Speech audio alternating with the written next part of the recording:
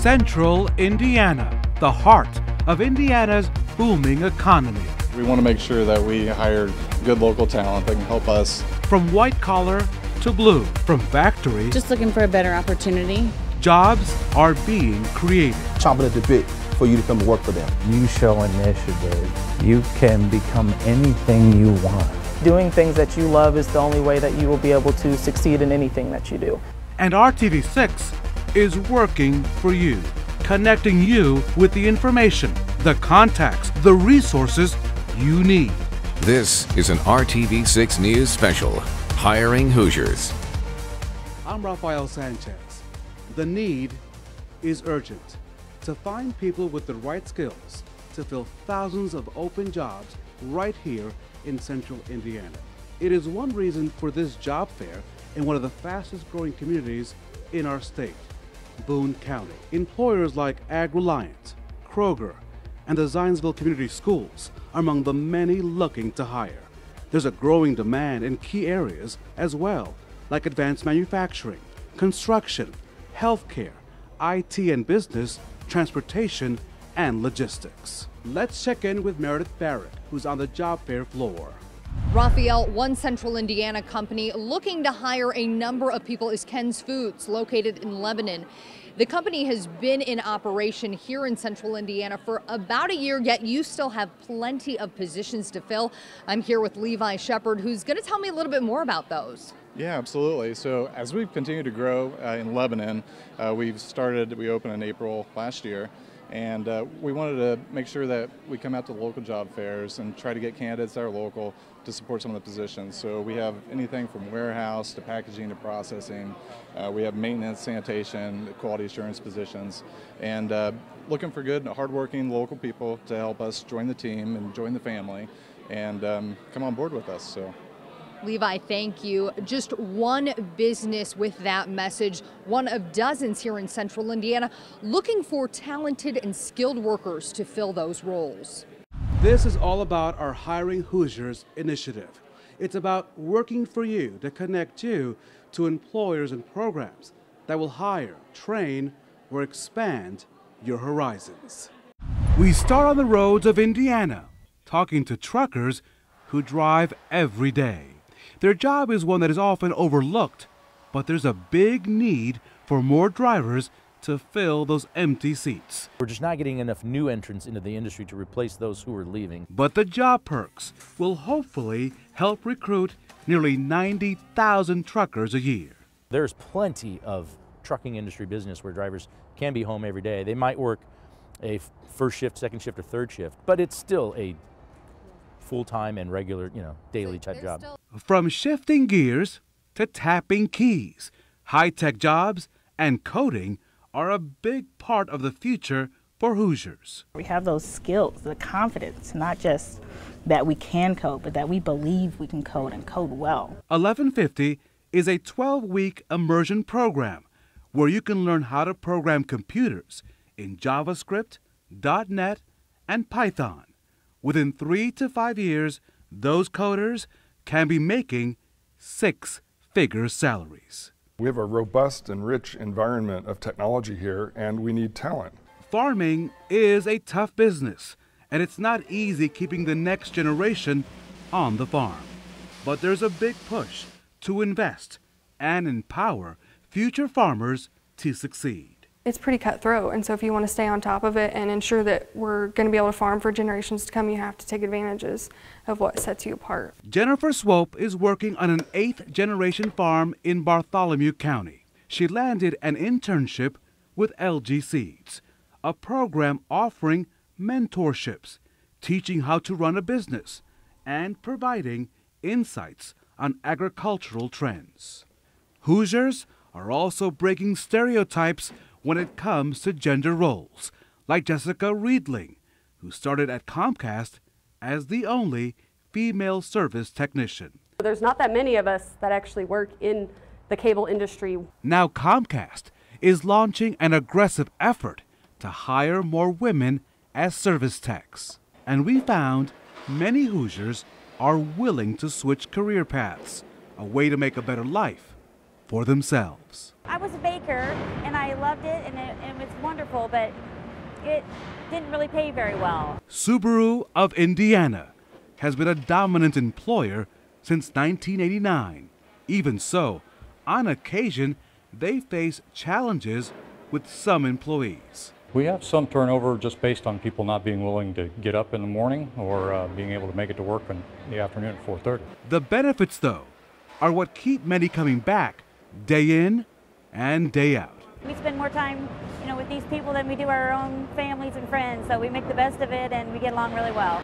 When it comes to finding a job or landing a job, your stories have struck a chord, especially since December when we began this project. From keeping a family business alive to getting an interviewer to say, "You're hired." 2 words that Matt Knight wanted to hear, especially after applying for over 2,000 jobs. Matt Knight is educated. I'm a graduate from the University of Indianapolis with a degree in political science with minors in history and information systems. Qualified. I also got my A+ certification about 2 years back in November of 2017. And experienced. His resume showcases internships, involvement, and more. But years after graduation, he can't find a job. He's kept track over the years of how many times he's tried. I've applied to over 2,000 jobs. Matt, who has high-functioning autism, can only put his finger on one thing that may be holding him back. I just come off as a little maybe cold and detached in the interview, or maybe just nervous in the interview.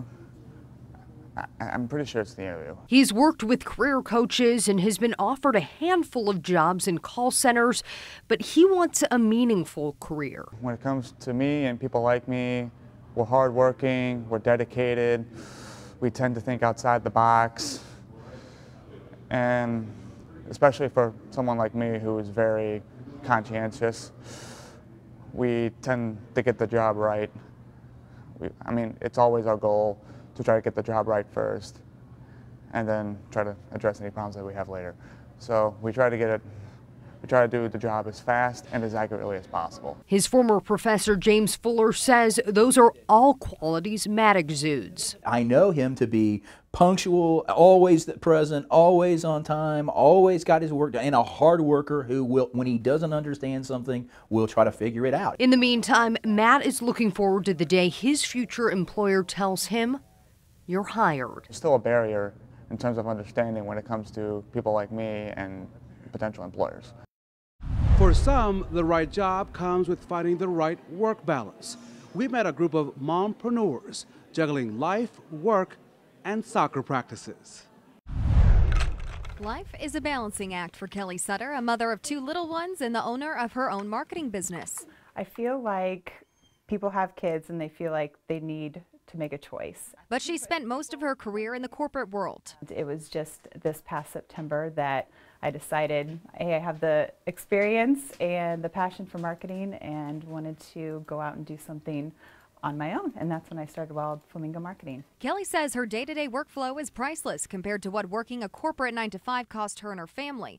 But she has a tool outside of her family helping her make it work. I have joined some networking groups that I've seen other moms do it, and I was inspired by moms being able to, somehow find that balance. Who's all ready for tax season? We just look into our community to see who is very good at something and would like to teach other mompreneurs about it. One group is the Indie Mompreneurs, started by Stephanie Fisher in 2017. This women's clothing boutique owner wanted to create a networking group that mothers can attend even with kids in tow. Today we have a CPA coming to discuss taxes and the new tax laws. So every meetup has a different discussion, different thing to learn, and it's free for moms to do it. It is Hoosier working women who are also mothers simply supporting other Indianapolis women making these lifestyles work. You can be a businesswoman, you can be a friend, you can be out in society and not just being mom. And so I think it helps you be a better mom. Balance is just one factor people consider when looking for a job. I'm joined by Molly Whitehead. Molly, tell me a little bit about your role at the job fair and why there are so many open jobs in Boone County. Sure. So I'm with the Boone County Economic Development Corporation. We're a public-private nonprofit here in the county, and we're charged with recruiting and retaining employers to Boone County. So one of those things that we want to do here is have a job fair. We do one a couple of times a year, and it's designed to be that opportunity for the employers to share their message and hopefully recruit some candidates now or in the future. Wonderful. Now, we have seen a lot of growth in Boone County in recent years. Why is this such a good place to work? Yeah, I think just our geographic location. We're just a few minutes outside of Indianapolis, easily accessible to Lafayette, Chicago, and that makes us a desirable place. In addition to that, we just think it's a great place to do business, where people want to be and where they want to grow. Absolutely. Now, if you take a spin around this job fair, you see quite a few industries here. Yeah. It's really showcasing the diversity of businesses here in Boone County. Talk a little bit about that. So our strategy the past few years has been to really diversify those companies. Instead of just having only logistics companies, we want to make sure we have manufacturing, complementary industries, office, information technology. So really any sort of company that you could potentially want here is in Boone County. It's been a very intentional effort that we've taken part of. And this is just the beginning. I'm sure in the next 5-10 years, we're going to see a lot of growth in Boone County, and that means more jobs. Yes, for sure. Want to do it in a very smart manner, grow wisely, bring in those types of industries that, again, are a good complement to who we currently have here. Molly Whitehead, thank you so much for joining me. A wonderful job fair you're putting on right now. Back to you, Raphael. A job fair is not the only resource people are using to get ahead. We've connected with dozens of organizations using their services to help people land a job. About 476,000 Hoosier adults don't have a high school diploma. That can be a major obstacle to even getting an interview. Central 9 in Greenwood offers a free course where Hoosiers graduate with the equivalent of a high school diploma. Depending on each individual, that program can take 1 week to 6 months. The Indianapolis Public Library also offers help between the bookshelves. Job centers open up at certain branches on certain days. Library assistants, not searching for books, instead helping Hoosiers search for jobs. Sometimes the help is as simple as giving someone access to the internet and showing them websites with job listings. Anyone who signs up for help can also take advantage of free resume printing and a free flash drive. For many of us, it starts with the question, what do you want to be when you grow up? Have you figured that out yet, Ralph? I knew that in the 3rd grade, PS7 in the Bronx, spent the entire year, that 3rd grade year, in the corner because I was talking all the time. So I figured out, Meredith, that I should find a trade where I could talk, get paid, with a purpose. So here I am. How about you? I was in a similar situation, always getting in trouble for being a little too chatty in class. Thankfully, I figured out that was a strength, not a weakness, and here I am. And I'm not good at math either, so that eliminated a lot of jobs too. And now you're co-anchoring Good Morning Indiana. I am. You're doing good. You're doing good. Thank you. For many Hoosier youth, they're preparing for the jobs of the future. At first, I originally wanted to be an engineer, but then when I got my hands on this course, it kind of made me go into like the computer science path. This class of coders is one of nearly 24 in Indiana, using the Amazon Future Engineer course.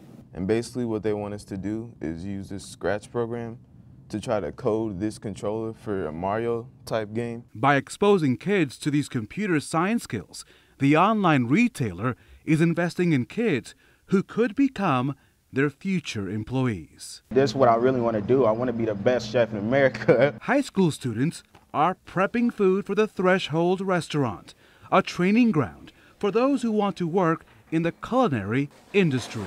I wanted to start cooking because my grandmother, I used to help her out in the kitchen. IPS students work in the kitchen, the front of the house, and get trained in food safety. They also work for dual credit at Ivy Tech, getting a jump start on more training that will help them land a job one day. It really helps you realize what you want to be whenever you get older, and it just gives you the drive and motivation. Young adults from ages 14 to 20 are exploring a future career as first responders. The Explorer program with the Washington Township Avon Fire Department lets them test the waters and get trained in CPR, basic EMT skills, and firefighting basics. It gives them a chance to see if this high-risk job is worth the reward. they really push us to do a lot, and some of the things that we do seem almost impossible. Down low. But once you really try it, it's like, you're like, wow, because you can actually do that. As job seekers continue their critical hunt, we are just getting started. Maybe you're not ready to interview for a position just yet. Where do you start? And how do you know that job is right for you? Plus, the resources available right now online. You can consider a job fair a place of many opportunities. But before you come here, you must be prepared. From the resume to what to wear. Let's check in with the experts. Raphael, thank you. I'm joined in studio right now with some career experts. Kurt Bixler is the Director of Career Development at Franklin College, and Jill Novotny works as the Director of Professional Development. So we want to get right to it. Jill, let me start with you. Okay. So the job hiring process, it can be stressful for a lot of people. So where do you even start? What is the first advice you give for people to take the first step? Yeah, well, I think they need to think about what they really want to do, right? And what they like. And it used to be you'd have your resume ready, but now you have to consider your social media and who you know, and just sort of get your ducks in a row to start with before you launch into the search. So many options, so you really have a conversation with yourself in essence, right? Yep. Yeah, I think part of it too is really getting to know who you are. Again, it's not just what your strengths are, but what are your work values? You know, what are those things that you're looking for in a work site? What are your interests? You know, because I think a lot of students, a lot of people who go into jobs, they take a job because it looks good, but they may not really be interested in it and then transition out later. A lot of advice that we hear, or a lot of questions we hear about, how do I know what my skill set is? And so what do you have to look at yourself and say, these are the skills that I'm good at, or skills I'm interested in? Well, it's those things that you kind of get lost in the moment in, right? Time passes, you don't think about it, you're enjoying what you're doing, whether that's analyzing things, writing code, or just talking to people. So. Or even reading. I know for me in this job, reading was something a long time ago that was of interest to me, and so it has proven to be a skill asset today. Exactly.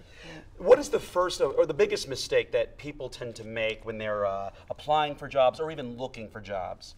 Because it's so easy just to hit that apply button. People are applying for a job versus going into it with the attitude of, hey, I'm applying for this job. And man, this is something I really want. As you're selling yourself, going for that job, what is one piece of advice you would give? Just be ready to be resilient, right? The job market's kind of tight now. Right. And so you may or may not get that first opportunity. So have a plan, think about your support system, and just be ready to continue on. And follow up. Should you be persistent? Absolutely. Yes.